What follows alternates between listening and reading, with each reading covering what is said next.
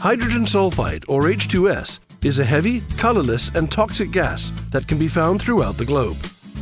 It is often formed from the decay of organic material in areas deficient in oxygen and is naturally occurring around sulfur springs, volcanoes and other geothermically active areas.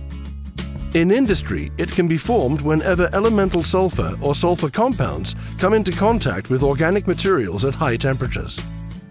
According to a World Health Organization study in 2000, only about 10% of the global emissions of H2S are the result of human activity.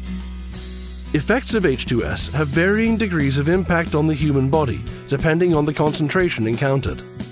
Typically, it's measured in parts per million, since it takes relatively little to have immediate serious health consequences.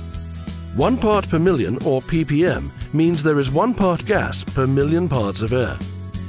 To put this into perspective, typically H2S smells like rotten eggs at approximately 0.001 parts per million.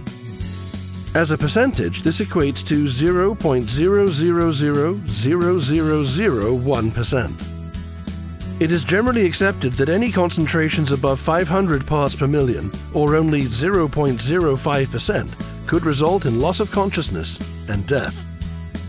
You can see how it makes more sense to use ppm as opposed to percent measurement when dealing with such small quantities.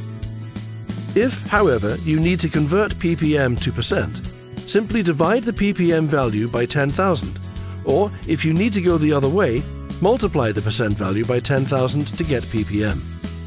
There are other units used in the measurement of H2S, but for the sake of simplicity, we will stick to ppm for the remainder of this course.